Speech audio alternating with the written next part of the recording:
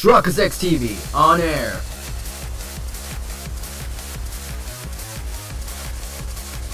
We are now live in 3, 2, 1. Welcome back to another episode of The Great Ace Attorneys. In the previous episode, we went into trial, and the trial was not in our favor. Today's episode, right now, we're going to learn a new method of this gameplay, and that's the summation examination. So we're going to start our ride and keep on going, and hopefully we survive this court case. If you're hyped today's episode, make sure that like, press, subscribe to the channel. The defense wishes to assert its right to summation examination, my lord. Objection! London is the capital city of the most powerful nation on earth. We have a duty to the world to exemplify the very highest standards of judicial procedure. Summation examination are an embarrassment that should have remained buried. Objection! But if it's our right, it's our right. I believe it could prove vital in this trial. The defense petition is perfectly valid. The court will proceed with the summation examination. This is madness. Foreman, are you and the remainder of the jury ready? Huh? Well, I'm not. There was no mention in the letter I received, you say so. All members of the jury will be asked to explain on what grounds they have reached their decision. Oh, what grounds? Oh, this might be in our favor after all. You must all justify your decision and explain why you believe the defendant to be guilty. Oh, my lord, you're rather putting us on the spot. This is most irregular. No mention was made of this before. I don't really hold with all this justifying lark. You're supposed to be down there, not up there. That seems to have thrown the jurors off. It seems none of them have experienced this before. Alright then, the summation examination. A defense procedure no practicing lawyer has attempted for years, is it? Well, just maybe, it might be the opportunity we've been looking for. To turn this trial around. So be it then, ladies and gentlemen of the jury, the court hereby calls upon you to state the grounds on which you find the defendant, Magnus McGilda, guilty of his most serious crime. So now we press on those guys, right? Judicial findings. I think that's what I read. Jurors' contentions. There was no one else inside the carriage at the time, so it had to be him. I trust the driver. He has an excellent memory, it seems. 4 passengers with fares totaling 20 pence. He stuck the cab next to him, just like this. Brazen, I must say. Absolutely brazen. You hold the knife and right next to your freaking... Alrighty then. I have simply typed and collated the statements made thus far and drawn the logical conclusion. You can trust the guild. Fair fares is our motto. We haven't raised prices above 4 pence for years. That scoundrel stabbing that poor man on the floor, it beggars belief. I think we can press her. I'm starting to wish I hadn't pushed for this now. Some of the jurors don't seem to have wonderfully informed arguments though, do they? Well, let's see what we can do now. We need to get these 6 people to change their minds. I'll have to throw everything I can at them, and use some very persuasive language. Just a minute, Mr. Naruhodo. According to my book, that's not quite how it works. Oh? I thought I was going to have to thaw their icy minds with some heartwarming rhetoric about the defendant. Unfortunately, no. Once the jurors have decided the defendant is guilty, they're unlikely to heed anything the defense says. But then... They've reached their conclusions by their own reasoning, you see. Your pleas will sound like excuses. In fact, it could recoil on you. The more you try to persuade them, the more entrenched they may become. Then what on earth am I supposed to do? Oh dear, I'm just citing what I've read about British law, Mr. Naruhodo. Right, I'm sorry. Do you have any idea how to make this work then? Well, from what I can understand, the key to the procedure is using the jurors' own words to make your arguments. What do you mean? Well, the 6 members of the jury are randomly selected members of the public. They may appear to present a united front, but the truth is, they are complete strangers who just happen to find themselves here in the courtroom together. And that's the way to break them down, you mean? Yes, exactly. We must listen very carefully to what each member of the jury says and see if we can identify any contradictory statements. If we can then contrast the statements and pit the corresponding jurors against each other. I see, so it's contradictions in what two or more jurors say that we're looking for. In a way, then, this is similar to a regular cross-examination. Oh, yes, I suppose you're right. Find contradictions in their statements and pit the jurors against one another to break them down. Alright, I might be able to pull this off. No, that's not right.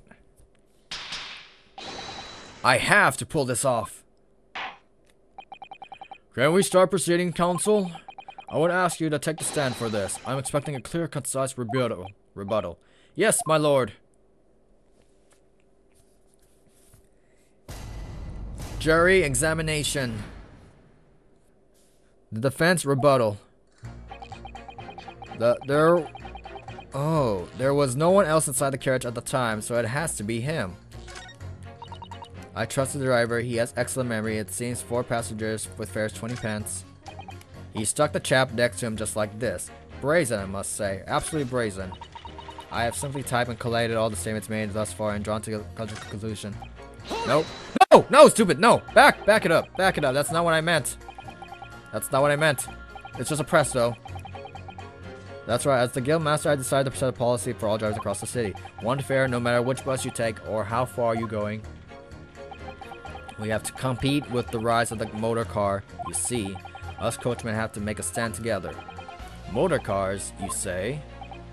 Yes, and this murder on the one bus is extremely damaging to our cause. It's beyond the pale. It will lead to decline the passengers, you mark my words, and it's all Rascal's fault. He has to pay. Is it a crime, or is buses he's more worried about?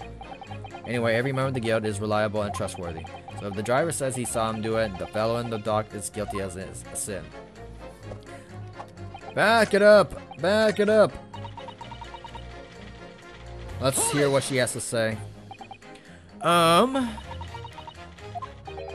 What have you been doing all this time? What have you been doing all this time? There. I should have thought it was obvious. I'm recording everything that takes place as part of these proceedings. Aren't you be down there then? And what have you learned from that? For example, at this moment in time, the judge has used his gavel 11 times in total. The prosecution has snorted the blah blah blah blah at your remarks 7 times in total. And I might add, each time you have gawped like a simpleton. Thank you. And what's the point exactly? So anyway, madam, are you able to explain why you think the defendant is guilty? You have yet to provide a good example. That is a conclusion I have drawn as a result of the copious notes I have typed. Clearly, but I'm asking you to explain why you've drawn that conclusion. Please don't distract me. It makes me extremely hard to concentrate on my note keeping. This is going nowhere. I thought we had something with her. I trust the driver. He has an excellent memory. It seems 4 passengers first. What does his ability to recall his takings that night really tell us how trustworthy the man is? I manage all of his lordship's cash affairs, so I'm very particular when it comes to accounts. I see.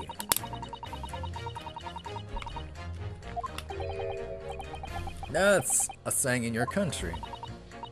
My point is, a man who finds his figures is a man you can trust. Those of us in service would swear to that, sir. Does that bench really need any more polishing? So if the good driver says that he saw Mr. McGilden in the act, I don't doubt him. The only task left to do today is disposing the rubbish. Now wait a minute. One of the other jurors mentioned something about money, I think.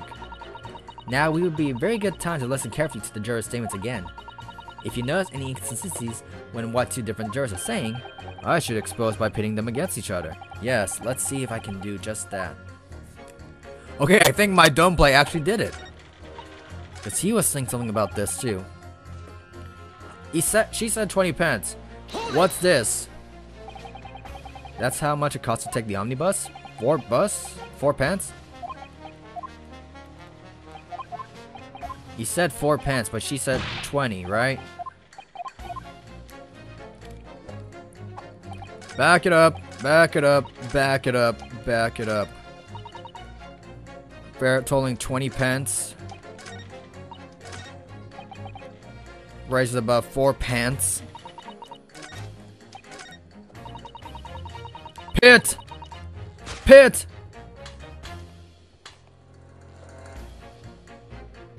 Pit! Those two statements clearly contradict each other. They do? Explain yourself, counsel. Me? Oh dear, what have I said?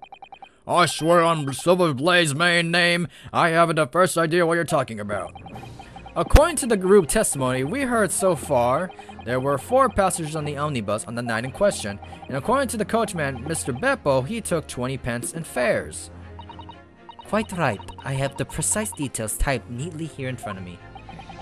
And juror number 5 also told us the following. The fare for the omnibus is always 4 pence. That is a fare, a convenient single price, just the way London carriages should be operated. But that doesn't add up at all. That would be 16, there should be 1 more. In fact, it leaves a glaring discrepancy in the fact. Why, man, why?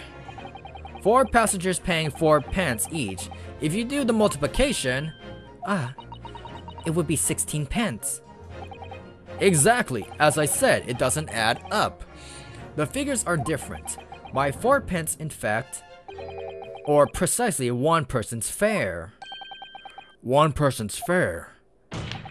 Yes, in other words, on the omnibus that night, it's distinctly possible there was another passenger we heard nothing about. Good gracious. This can't be right. The coachmen of the guild are good, honest men. One and all, trustworthiness is our watchword. The figures your coachman claims most certainly do not add up. Your watchword, good sir, is fallacy. I beg your pardon? Mr. Guildmaster, I think you ought to consider that if a trial were to end now, the news will surely spread all over London. The news that one of your coachmen tried to hide the fact that he let nefarious characters ride his omnibus. Alright then, how do I make it so miserable trial doesn't end, Maya? Well, according to my book here, you simply launch a ball of fire onto the innocent side of the set of scales. Now hold your horses there, coachman. We are all in agreement. Why do you have to go and... Wait till I get my hands on you, Bippo! Yeah! Let's go! Let's keep this going. Oh, this is very infuriating. Begging your pardon, sir. I'm going to do the same. Yeah! Let's go! Let's keep this going. For the love of Mike, not you as well. A penny can be the difference between a smile and a tear after all. I certainly can't put my trust in someone who doesn't follow my exact standards in financial matters. Oh, really? I, for one, think it's only proper that we hear from the witnesses again. Oh, well done, Mr. Naruhodo. You did it. If we can manage to change 2 more jurors' minds, we can force the trial to continue. 2 more, actually. There is something else that bothers me about a couple of their assertions. Then what you must strike next. So I need to pit 2 more jurors against each other and show them another contradiction in their assertions. Exactly. You can do it. Well, the scales of justice have shifted, but they still weigh heavy on the side of guilt. Counsel, you have the floor again. Continue with your summation examination. Okay, there was no one else inside the carriage at the time, so it has to be him. He stuck the chap next to him like a prison. The scoundrel stabbing the poor man on the floor, a beggar. On the floor?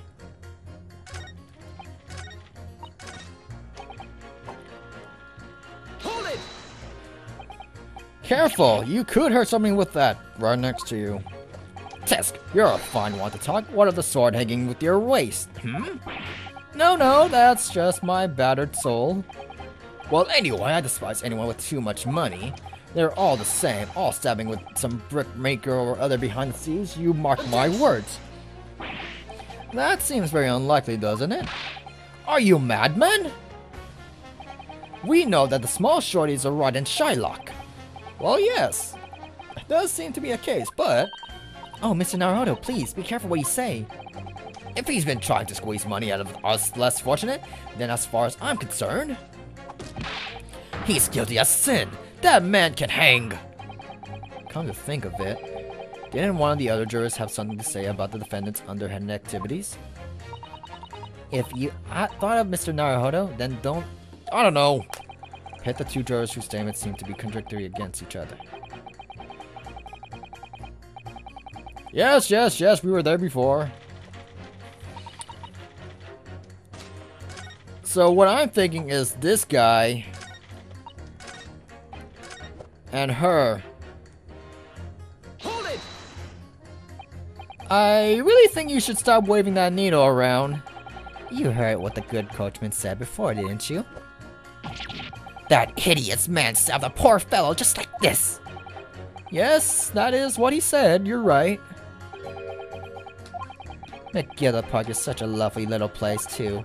I've always enjoyed resting my legs there while I get on with my knitting, and I had thought that anyone who donates such a delightful place must be a fine fellow indeed. I suppose I was wrong. Whoever would have thought he was a miserable, murdering money lender with no scrap of remorse? Oh, help! She's as sure as can be that he's guilty now. She was no help. So we just need to find two jurors with contradictory statements and pit them against each other. Which one is much easier than said and done? How did you know? Well, I took liberty of doing some research in case you happen to find yourself in such a situation. Shall I read you what I found? It's a little long, I'm afraid. Not right now. If I have to rely on advice right from the start, how will I get on later? No. No, I need to work this out for myself now. Is that perhaps what you were just thinking? How did you know? Well, that sort of attitude is most admirable, Mr. Naruhodo. I know what I have to do. Let's listen to those assertions one more time. Okay, I know I can pit him against someone. There was no one else inside the character type, so it has to be him.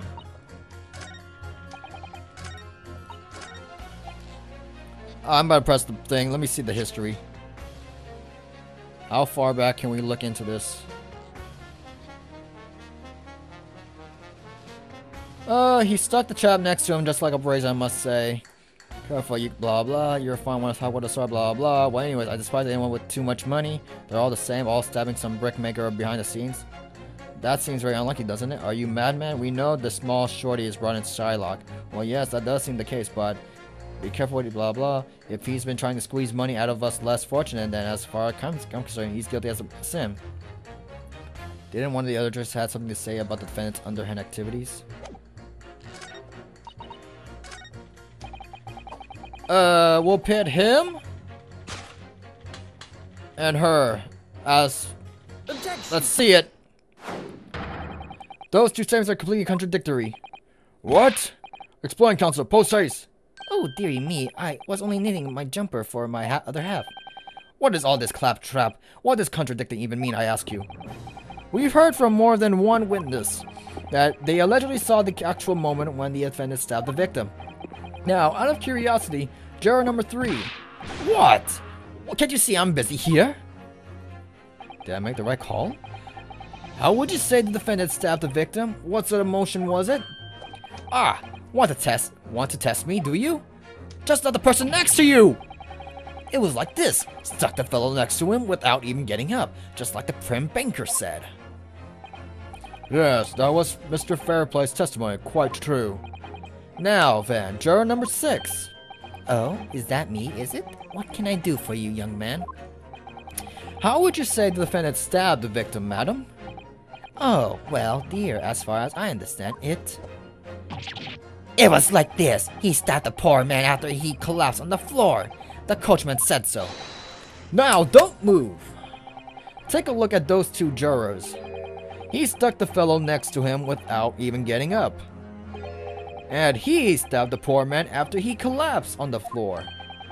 Well, I never. There They're stabbing in totally different directions. What? Bless my stitches. What a muddle. What this tells us is that there's a strong possibility one of the witnesses isn't telling the truth.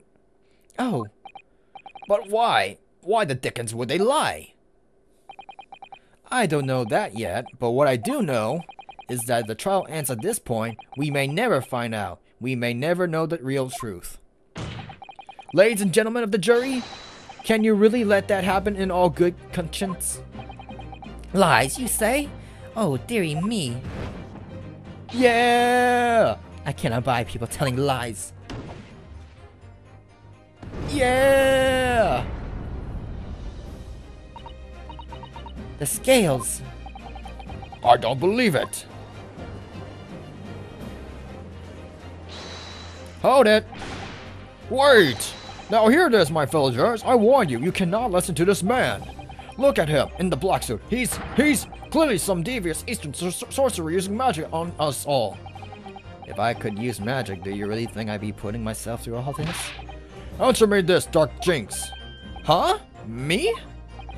What exactly is the problem? One of it, two witnesses having slightly different recollection of events. What of it? Let's say the Shylock did stop the victim as he was sat next to him on the omnibus, and this young dandy saw him do it. And now let's say the victim collapsed on the floor, and then the Shylock stabbed him again. The Ole saw him do it. Well, what's to say it didn't happen like that, Who are you calling a dandy, sir? Why should I take his knife to you? Who are you calling old? Why I should take this needle to you? They're ready to kill each other now. But could the foreman of the jury be right? Did the two witnesses see two different moments of the same crime? It's possible.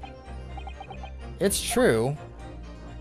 I need to look at their witness statements again just to confirm, because I don't remember anything from the witness statement.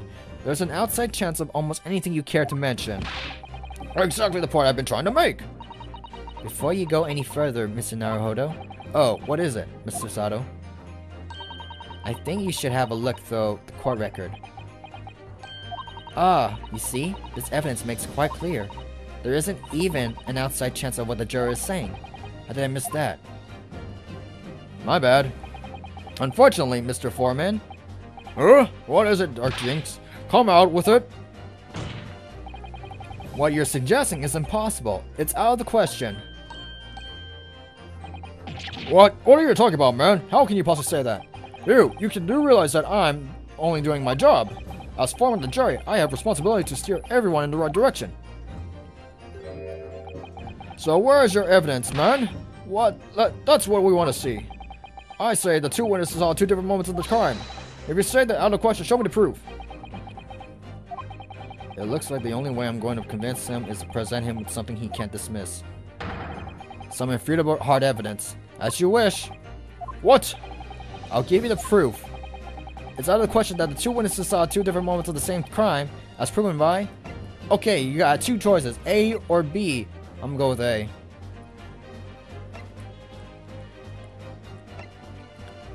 I'm going with A right here, if not B. Take that!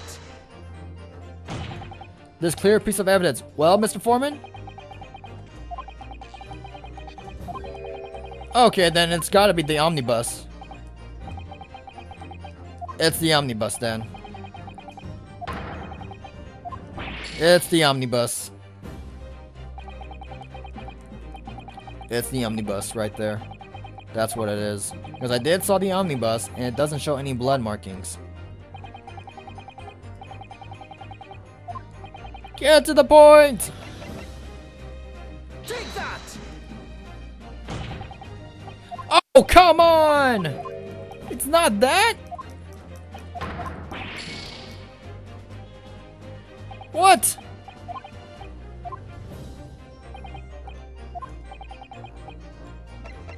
Hold up. Get in there. Get in there.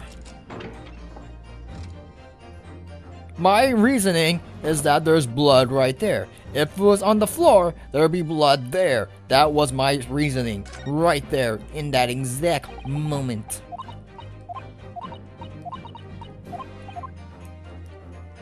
That was my reasoning back there.